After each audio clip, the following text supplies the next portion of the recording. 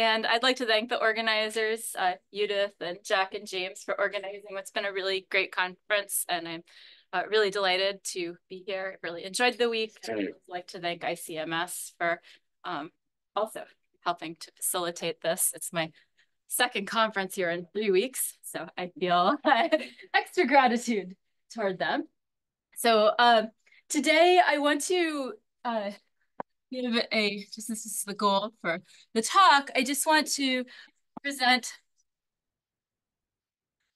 an approach to proving, well, I'll get to this in a moment, algebraicity and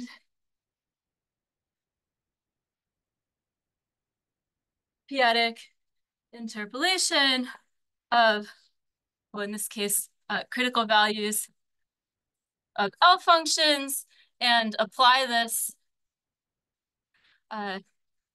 in the context of spin L functions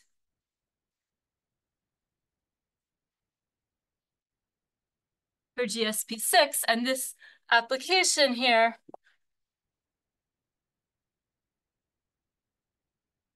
this is joint with Giovanni Rosso and Shrenik Shah. And the parenthetical piece was actually our original goal for these L functions, and it's something we're still doing. I'll say more about that in the talk, but we first started working on this project in a special semester where some of you were at EPFL years ago.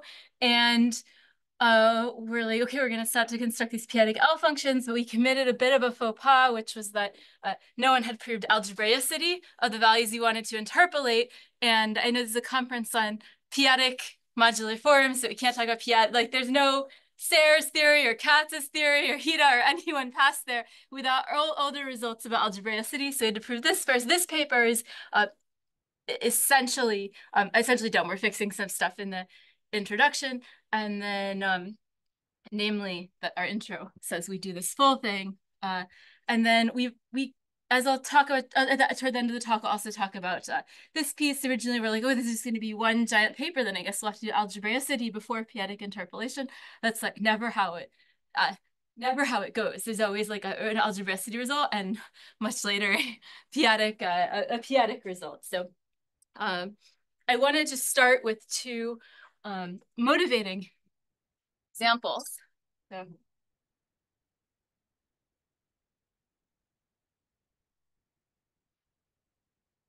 and I'll run through these relatively quickly so that we can focus more on the application in the second half of the talk. So the first example is just to put in quotes, and then I'll give one precise example, is use I'll just say using Fourier coefficients of Eisenstein series to establish properties, either algebraicity, rationality, p-adic of L functions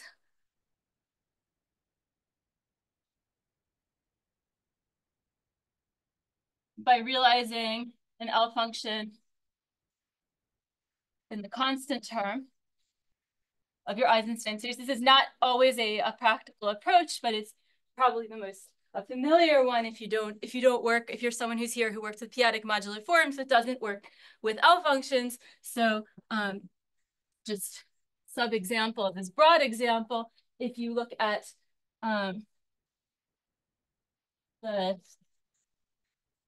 the weight 2K level 1 Eisenstein series,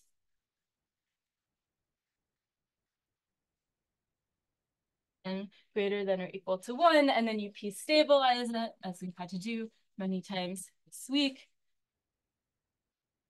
So here, this is just a modification of the Riemann zeta function at p And these are just modified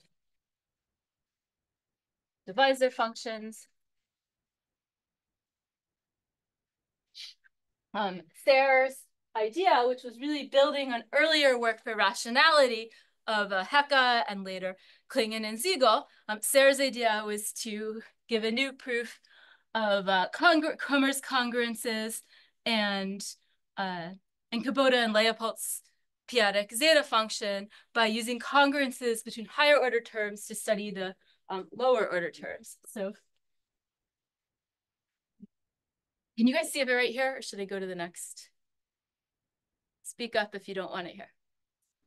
Okay, I see thumbs up, so even better. Okay, so Sayre used congruences between and p-adic interpolation between these higher order coefficients. So okay,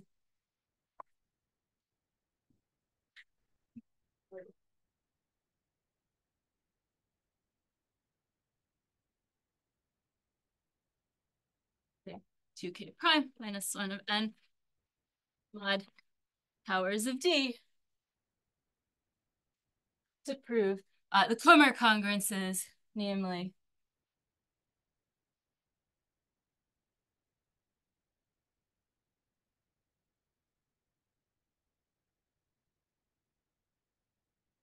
for appropriate conditions on k and k prime. So if these are congruent mod Euler phi function of p to the d and satisfy an additional divisibility condition, then in fact the output is also congruent. But the overarching idea is we have something we want to study, an L function, in this case the Riemann zeta function, hard to study potentially, but instead we use a structure space of modular forms, and we've got it, and we can use properties of the higher order coefficients to prove something about the constant term. These guys are easy to study, easy to understand, easy to prove congruences for, easy to interpolate, and we get then analogous properties for this guy. And then that was extended, so similar approach is carried out in, well, in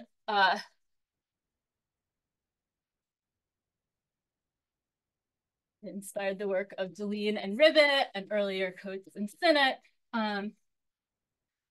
using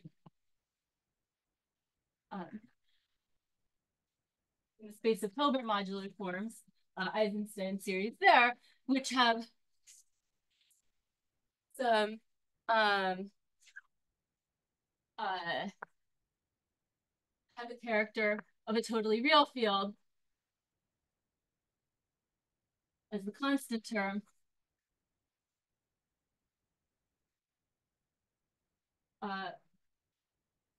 plus so we've got higher order terms here. So these are the Eisenstein series that, as I understand it, Havard yesterday meant he referred to as the usual Eisenstein series. So those are, okay, so those are to me the usual ones anyway. So that spoke to me. Of course, before Sayre could do any of this, so really before Sayre's work, the rationality results for these L values by Klingen and Siegel get often credited for this, but before that, also Hecke has established a lot of this. And going back to a few days ago in Xenia's talk, I think Marco asked, like, what about algebraicity? And that was established by someone else. So this is the someone else before, I guess, if Sayre had been asked, what about algebraicity? Those are the someone else's. Okay, that's great. Often though, this is not actually, like, this is useful in the sense that it says, oh, okay, we're gonna use something about coefficients of Eisenstein series, this would be something about L functions, that's something in our case being algebraicity or p-adic properties. But in practice, a lot of the time, if we even, well, we can even make any progress at all, we need something slightly more involved, which is some kind of Rankin-Selberg style pairing. So if we take, someone was using, that was our first approach,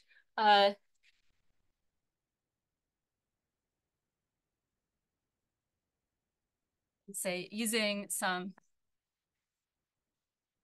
pairing of Eisenstein series against cusp form, or which for us it'll be one cusp form in our application, but in the example I'm going to give you, it's a pair of cusp forms. And so just for a precise sub-example of this example here, you could look at, say, take two modular forms. Say the first one is a cusp form.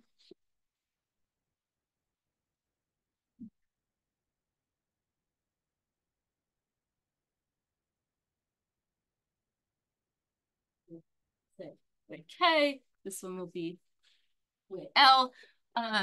Then we can look at the Rankin-Selberg convolution of these guys, which at least for sufficiently large S, this looks like the Dirichlet series AN BN over n to the S, n greater than or equal to 1 here. And this guy here was proved by Shimura for appropriate values of S.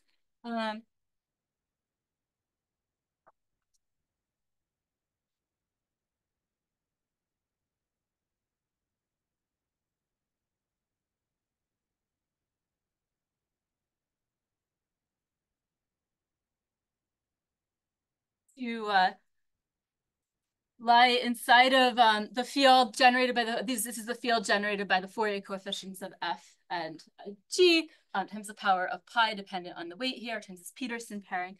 This is a Peterson pairing of F against itself. This was proved for, I need to add some condition. You can't just plug in whatever old S you want, like pi plus I, and hope for something nice, or you can hope, but kind of misplaced. So this is proved by Shimura. This algebraicity result was, oh, and I need K bigger than L here. So like there's some condition here, like in results we saw earlier in the week. This was proved by Shimura in the 70s for S, an integer with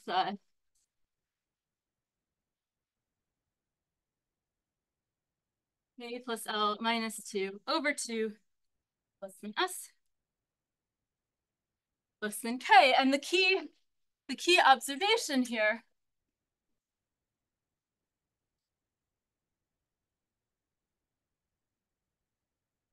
that allowed Shimura to do this was that he, and actually he was building on earlier work of Rankin, but this is usually attributed to Shimura. This is some rational number here, times pi to the K, some slight tweak of F. I'll explain these symbols in just a second. So we've got some, he wrote this guy as a Peterson pairing of a slight tweak of our form F times this guy is a differential operator here, a Mas-Shimura operator.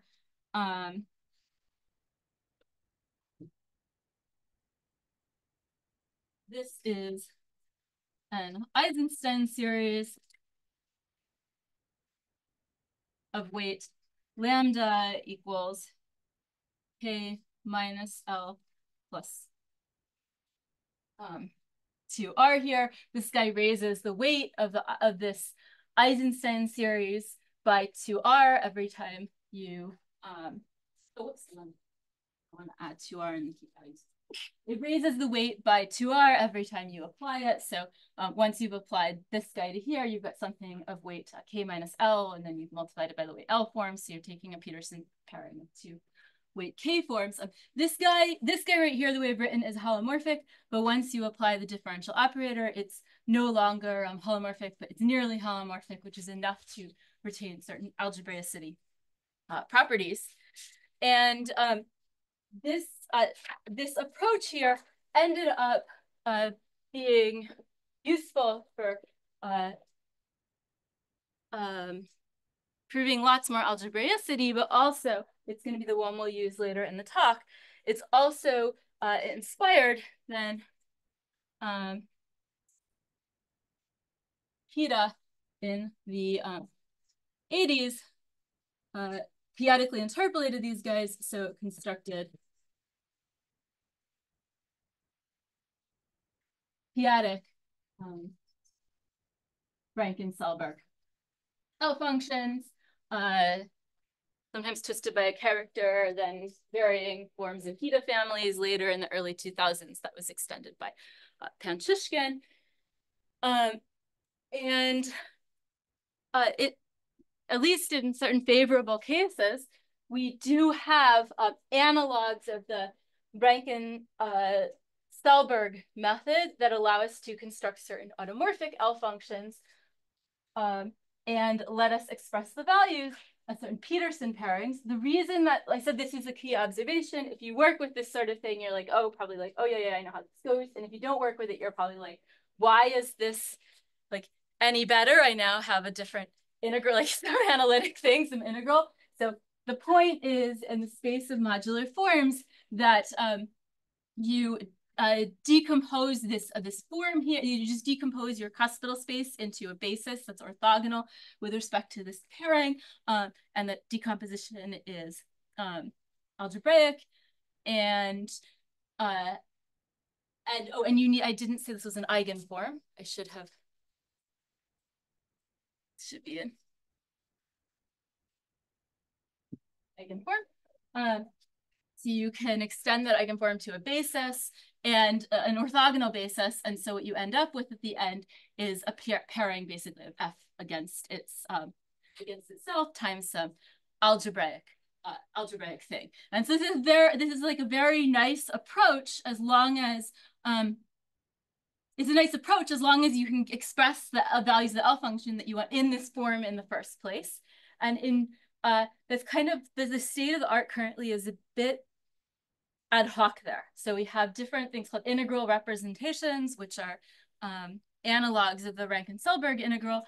And sometimes there's sufficient, I mean, sometimes we don't have them at all, but it's active industry. If we do have them, sometimes they're suitable for proving algebraicity. Sometimes that can be adapted to p-adic approaches. Sometimes it can't, because the other thing that one gets out of these pairings here is just proving things that you expect for an L function, like a functional equation, analytic continuation, basic properties that like are not the focus of this workshop. But that's often like the people who are creating these pairings that lead you to have this kind of statement are often motivated by very different things from people who are, or at least different, depending on, I won't, this varies of judgment, but different things, analytic aspects from many people in this room. And so it's even if you've got some integral expressing your L function, it's not a given that you can get this, but we will be in a favorable situation in the cases I'm going to talk about today. So I want to tell you just about a few others where this is carried out. So just what's going on here. So idea, right? The first thing here is we want to find integral representation, meaning not integral in the sense of the ring of integers, but an actual integral representation expressing our L function as something like some Eisenstein series times cusp form, or in this case, it ends up being carried over some appropriate space. And then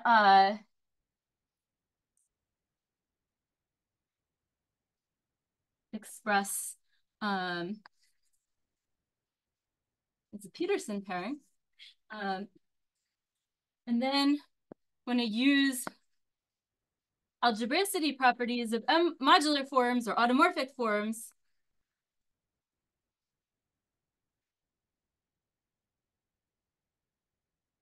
but especially Eisenstein series uh, to conclude algebraicity properties.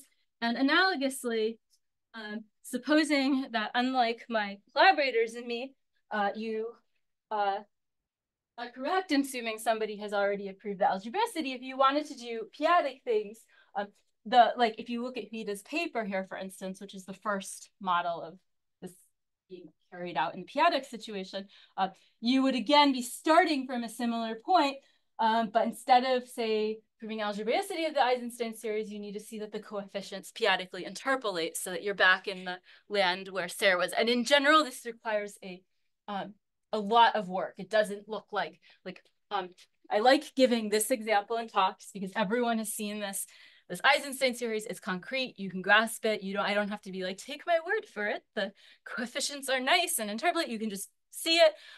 But in reality, in most of the higher rank cases, there's a lot of work that goes into, you have to construct this guy, show that you make nice choices, show that the coefficients actually have a nice form and that they p-adically interpolate, and so on. So where has this been carried out?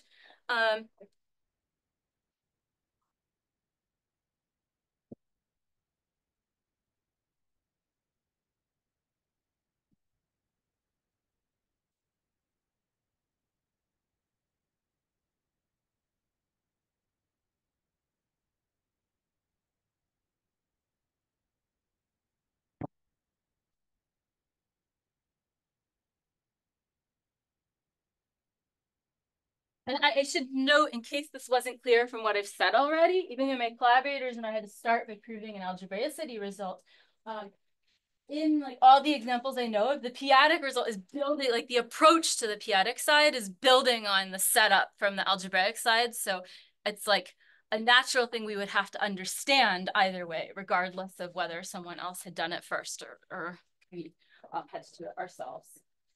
So this kind of approach has been carried out in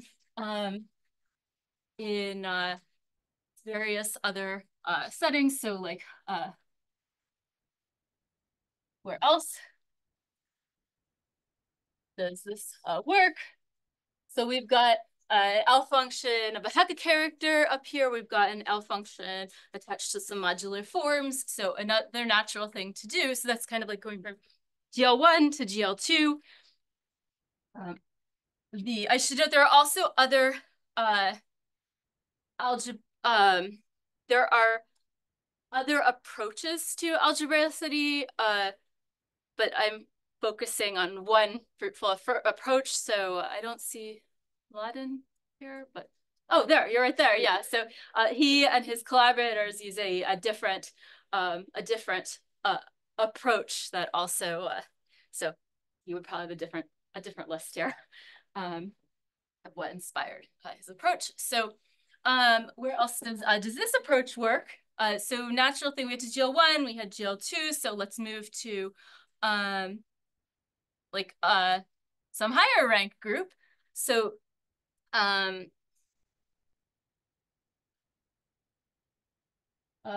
so one place this has been carried out in my own work in particular is working with a cuspidal automorphic representation twisted by a Hecke character. I'll tell you let me explain this notation. So with pi here is a cuspidal automorphic representation. Pi is a Hecke character. This is either of a symplectic group or of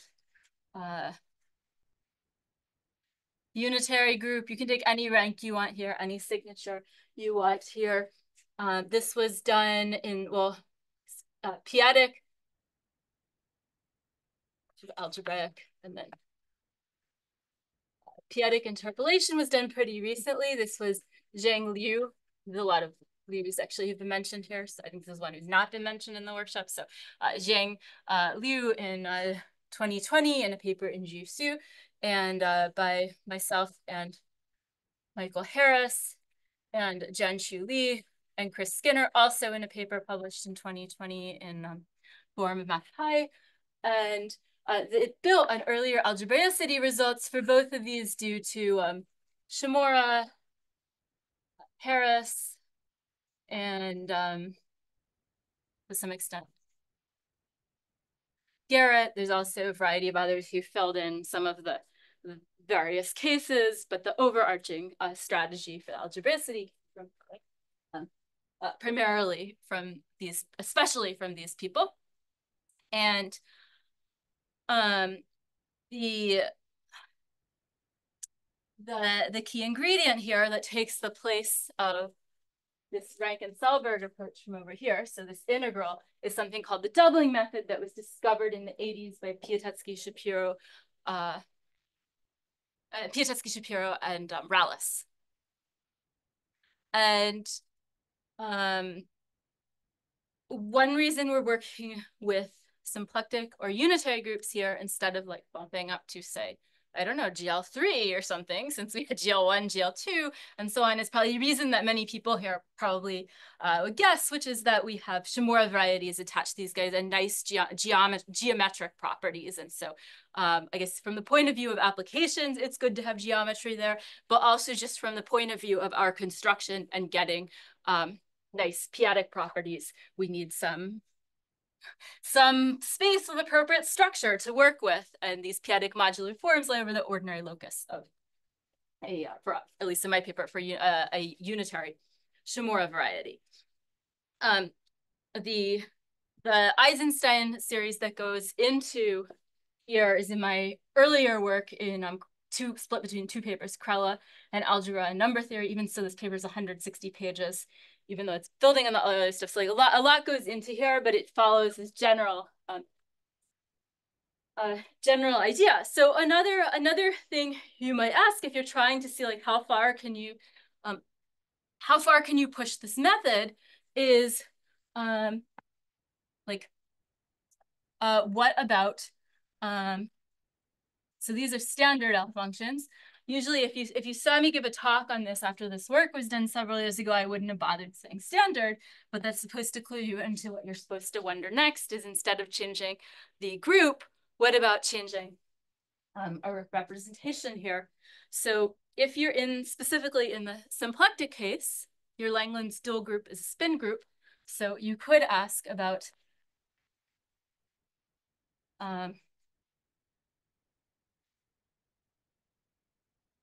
what about this case? The doubling method, the kind of what satisfies step one here, that's for standard L functions. So we can't work with that. We have to have some starting place to begin with that says, hey, these L values are obtained from Eisenstein series in cusp forms, or we're not in business. And so for here, just to be clear, this is a cuspidal automorphic representation of GSP, say, 2G. One of these cases is very familiar to you, whether or should be familiar to you, whether you realize it or not, which is just the G equals 1 case, because then all you're talking about is the L function of a modular form. So that hasn't taken us, that's not gone very far from somehow where we started.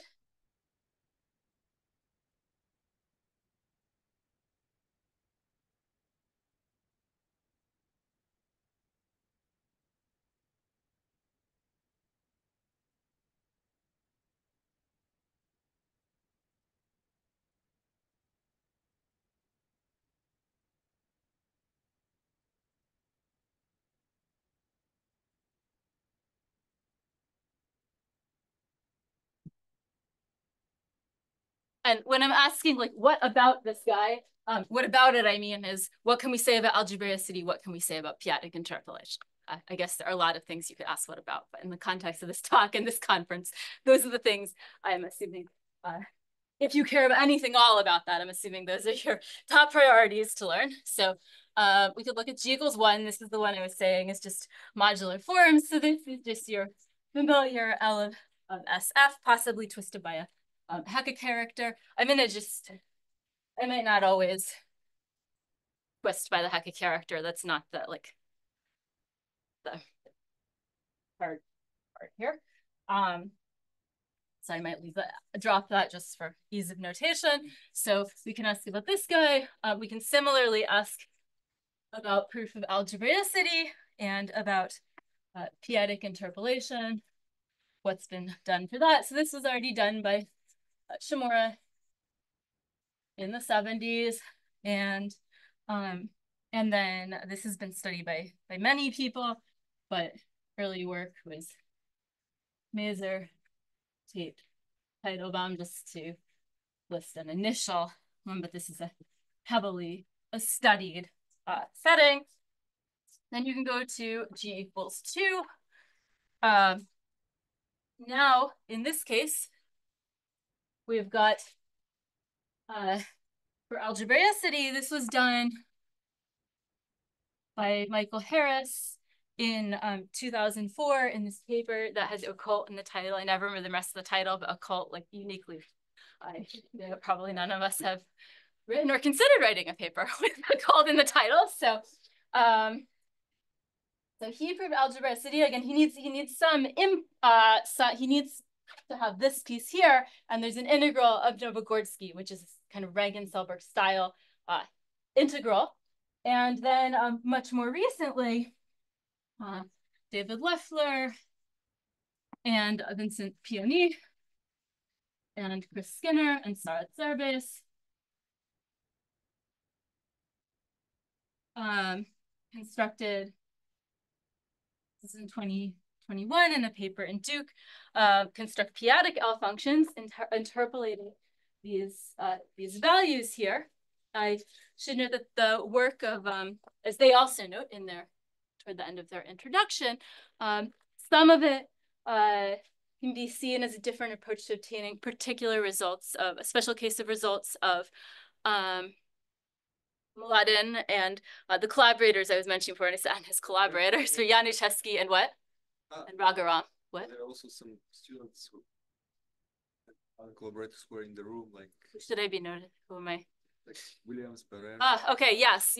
And so we've got, David, which was some, okay, and well, and Chris Williams has worked with this, and so a variety of people have worked with this, work with a different approach that gets some of this. One of the reason I put this specific thing here down is that it's following this approach, and I mentioned that for applications, geometry can be convenient. So even though it looks like maybe we're covering a special case of that as far as a particular application, that Sarah and David and their other collaborators who are not here are approaching this. This is advantageous for what their goals are. Is that a fair assessment? Since okay, comparing people's work in front of them. What? From my side. Is that a fair assessment? No? It's more than like. Okay. More than fair. Okay, great. More than fair. Okay, great.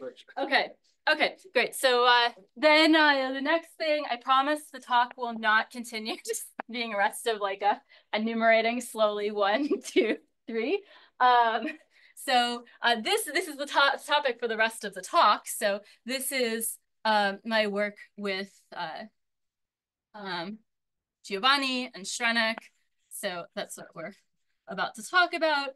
This is the theorem. It's basically, the paper is basically done. We're fixing some things in the intro to account for the fact that we don't do everything we originally claimed for this setting, but we can p-adically interpolate. The one thing we cannot do is we have this modified Euler factor at P, which we saw explicitly in that example here, and we know what the Euler factor at P should be, and we have, I know a strategy or 2 strategies for showing that what the modification in our case gives that, but I mean it's quite involved. We have not carried that out. So I should just say this is we can p-adically interpolate which depending on your your viewpoint from here, maybe that's enough for you in a p-adic module. We get a p-adic family of Eisenstein series, so we have p-adic modular forms, but we don't have the state of the result that we would, from the point of view of USO theory, like. Um, uh, but I'm optimistic with more work one could get that. But we've been polishing this paper, and you might have seen me speak about this before and maybe emphasize this side, but actually the result here that we have here is much nicer than it looked like a month ago for a crazy reason, which is that apparently I transposed like two things and then propagated this typo. And I was like, oh no, when editing, like there's a typo and it's been like going through, but it turned out that typo made the result worse. And now that it's fixed, we have a nicer, so the theorem I'll state for this guy is going to look better than whatever you, if you've seen me speak about this at all before, what you saw before.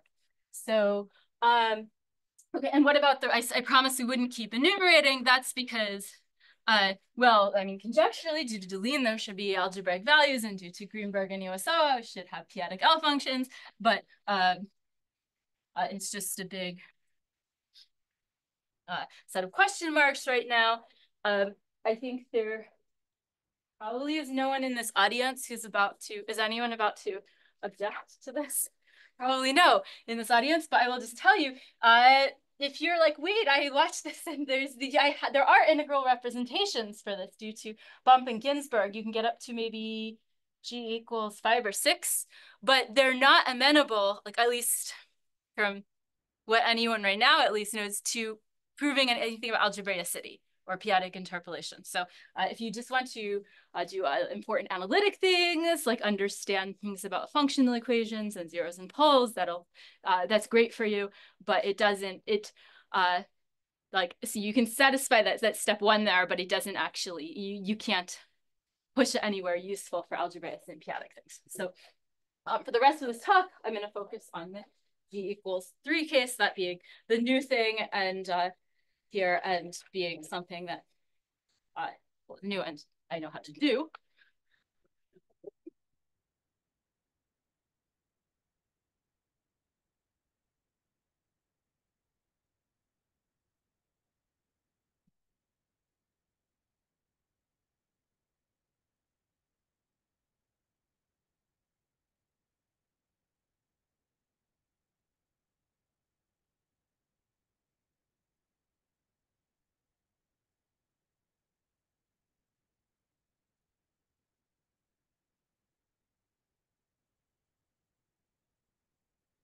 So we're gonna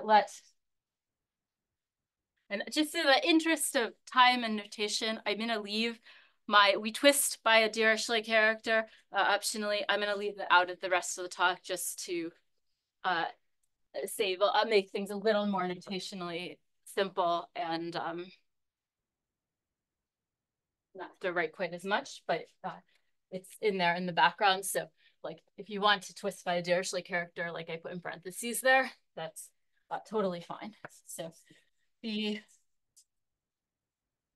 hospital automorphic representation associated to a holomorphic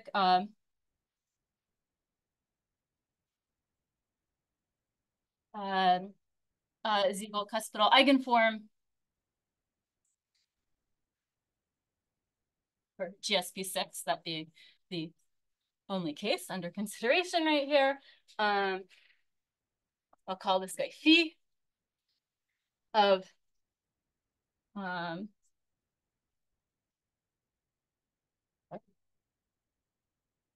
scalar even weight 2r greater than or equal to 12 and level gamma upper zeros. This probably looks like the opposite of the congruent subgroup you're possibly used to working with. Whoops. And level gamma naught of m.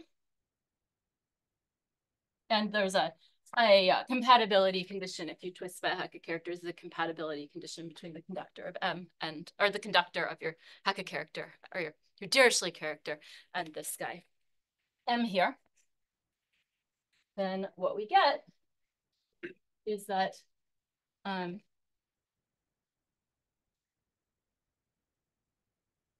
values of the L function, this means remove the Euler factors at M, so analogous to what we had to do. So at finitely many primes, dividing M.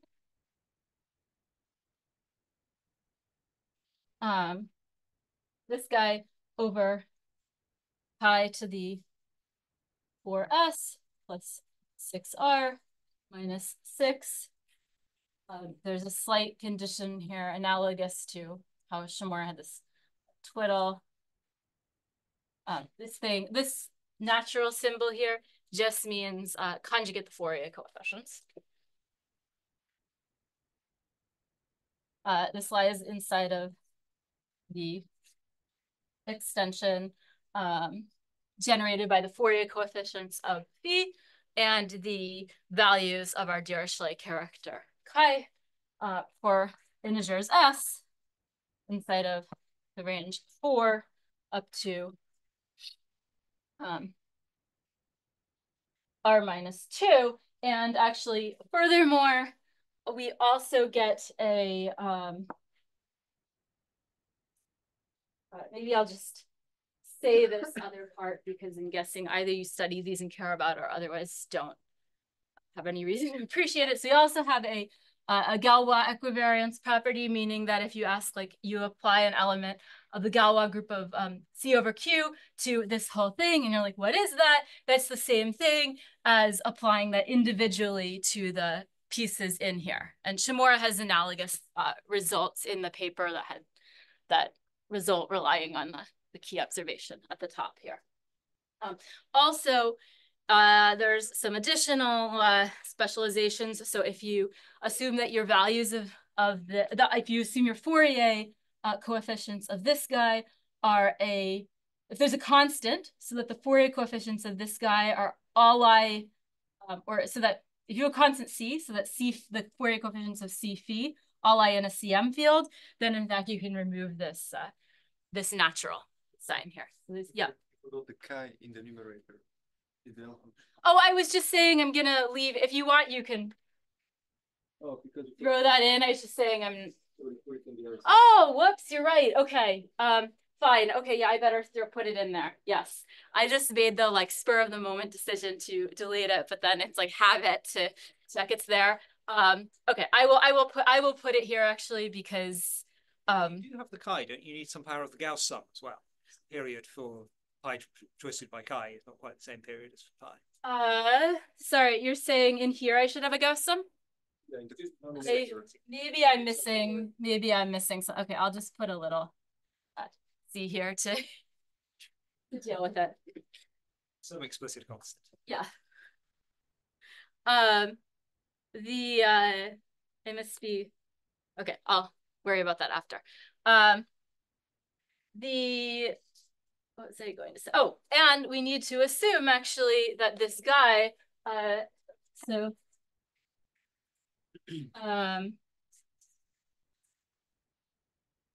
assume, a particular non-vanishing condition for one of the Fourier coefficients of the cusp form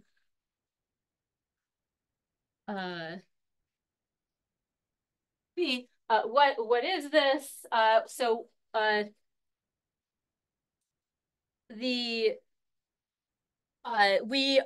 I'm about to get to in a moment when I summarize for the remainder of the talk, when I summarize the proof, we're going to use a result of Aaron Pollock, and this is required in his approach, and so it's required in ours. I should note that if you're working in level 1, which is since this is an algebraicity result, if you're working in level 1, which you might do, then this is vacuous because the cusp forms are all zero. There's no non-zero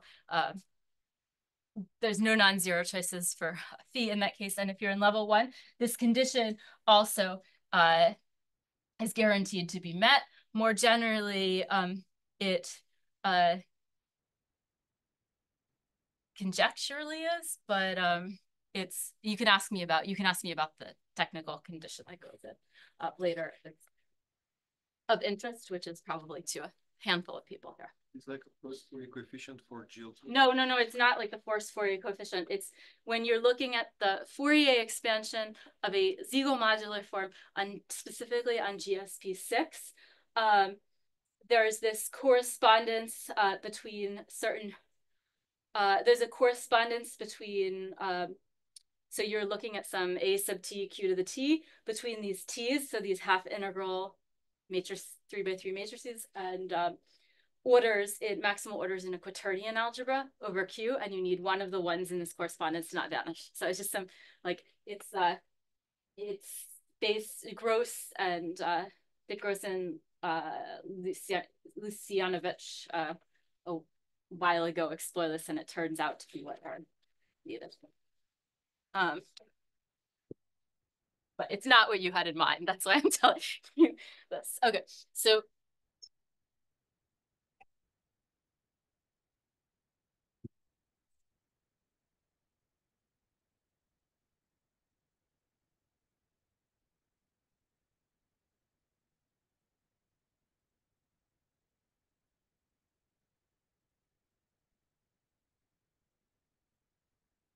yeah, you saw me give a talk about this result when it was in progress. You either saw me say this was like algebraic, or that it was in some finite extension of Q, or most recently that it was in here, join a few more things, but we gradually gotten it down. You're not going to get smaller like this. You're not going to get smaller than this. So it's not going to improve, which is good since the paper is basically done.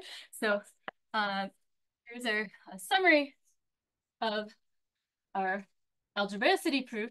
And maybe before I get to this, I'll just note we can p-adically interpolate these values. There's going to be some Eisenstein series that come into play analogous to the approach I've been showing so far. We can put those into p-adic families. The one reason I haven't stated a theorem about p-adic L functions just has to do with this Euler factor at p, which to be honest, I've known there's a problem with for over a year and have not and I've been working on other attacking other things, like finishing up writing this so that there's some public paper. So all right, so maybe the first thing we need to know is that there's an integral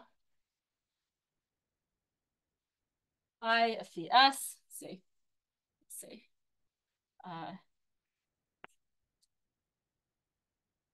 I'm just gonna avoid some subscripts for, oh yeah, the 2R. If you're including chi, I guess there's chi here. There's an integral of an Eisenstein series against the cusp form. The Eisenstein series, this is say our weight 2R guy from the theorem, same guy. We integrate against an Eisenstein series of weight 2R, and I guess if you're twisting by chi, there's a chi that this also depends on.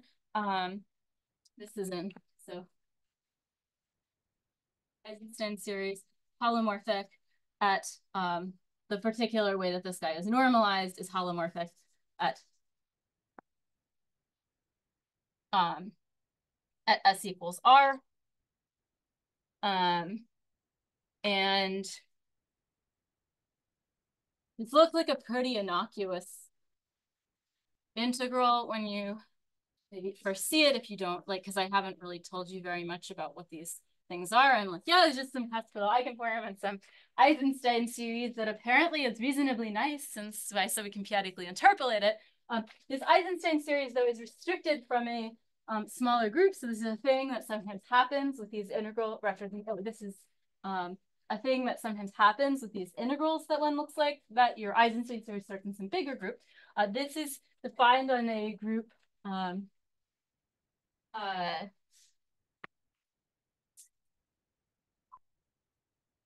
the big group G, containing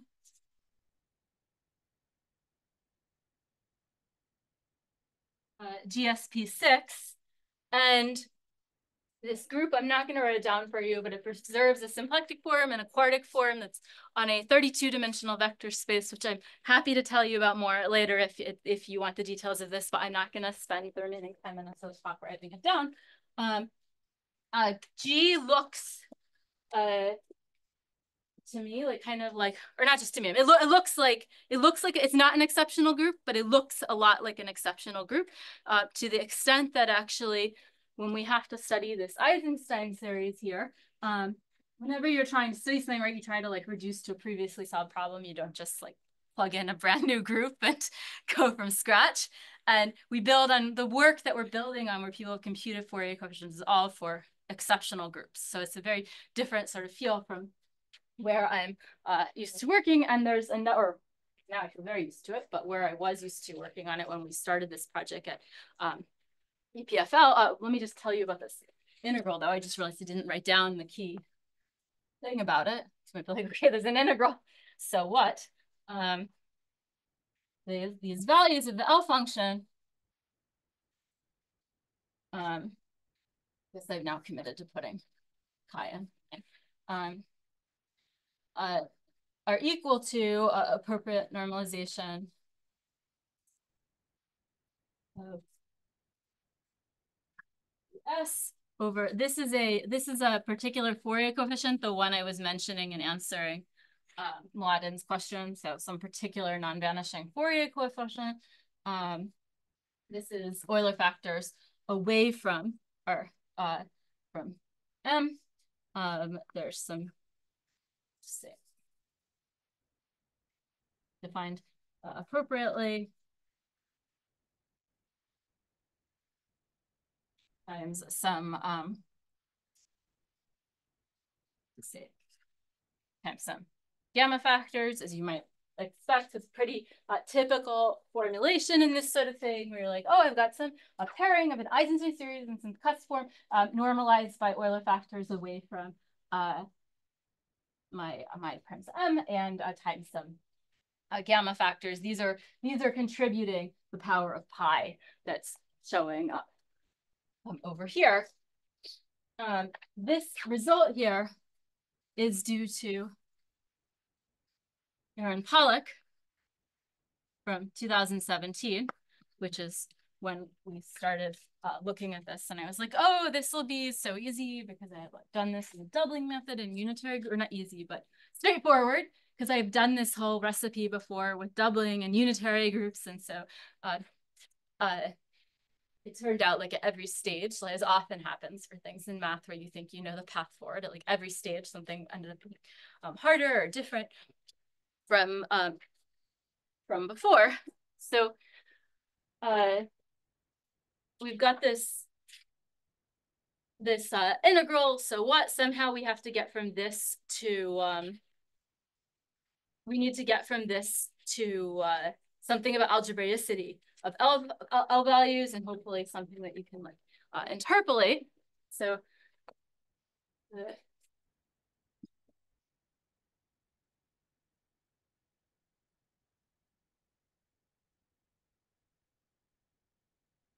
so one observation is that this thing here is just a Peterson pairing of our Eisenstein series restricted to GSP6 from this bigger group G against B, or maybe I need something ending on here. I guess I need a over this speaking. One other thing before I go on, I want to mention about this group G is it also so it looks pretty different from things that I'd worked with previously, and it doesn't have a known moduli problem.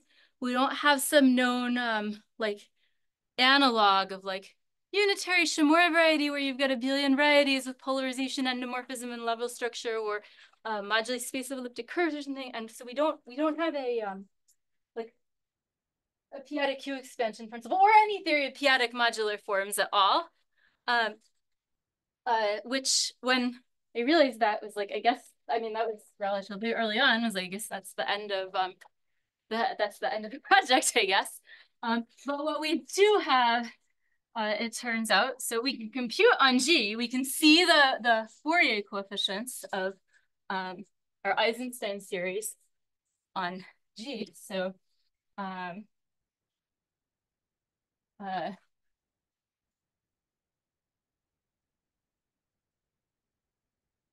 of the Fourier coefficients of this guy have a nice form. So like polynomials, analogous to what you'd expect in other cases. Nice form and lie in Q of chi. They satisfy congruences, but like that's just there's no, because we don't have we don't have the kinds of things where you have like a p-adic Q expansion principle or something. There's no punchline on G. It's just like, okay, if they satisfy congruences, feels like you should be able to then say something deep or meaningful, but you can't. But what it turns out is this embedding here of GSP6 into G is sufficiently nice that you can restrict and show that the coefficients of the form, the Fourier coefficients of the restriction of this form to, so I'll just say same is true for the restriction of this form to GSP6. And so we're able to, that's why we're able to use Q expansion principle, an algebraic Q expansion principle. We're able to get inside of here. That's why we're also able to get a p-adic, I guess I shouldn't say p-adic family of Eisenstein series, but p-adic family of modular forms. And we're able to like be back in business working in a nice space, namely attached to GSP6.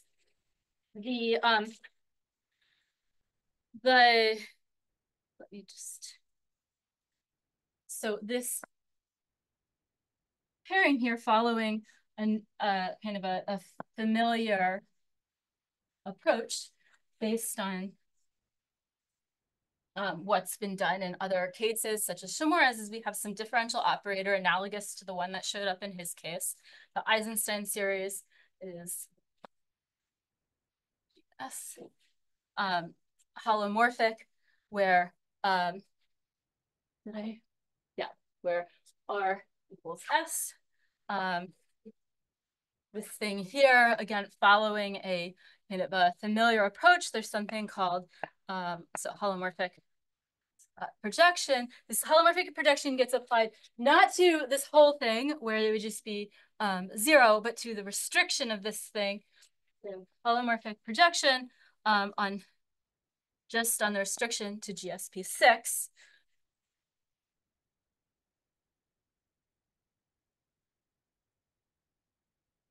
So this whole thing first gets restricted to GSP6, then you apply this, then pair against P.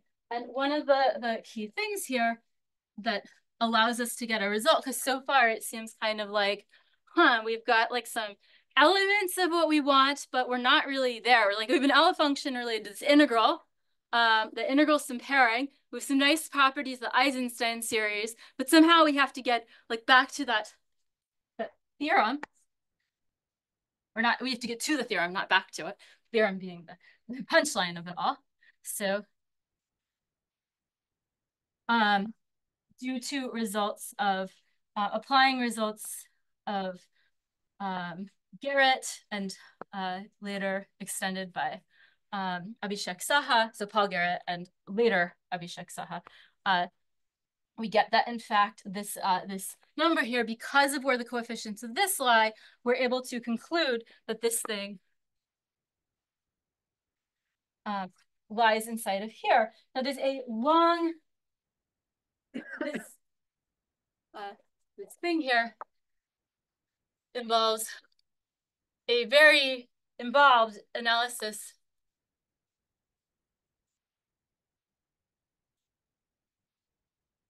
of the Fourier coefficients of the Eisenstein series